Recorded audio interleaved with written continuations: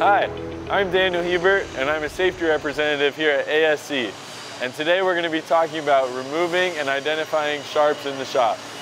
So what is a sharp? A sharp can be any surface or material with an edge or a burr that can cut you if brushed up against your skin.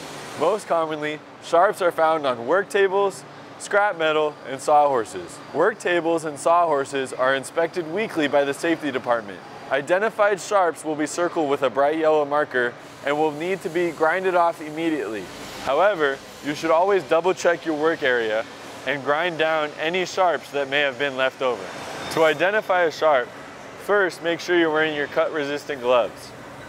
Then, simply brush down the surface of the material, making sure to get the corners and the sides. If your glove gets caught, you've found a sharp. If you find a sharp on a work table or a sawhorse, make sure that you grind it down immediately.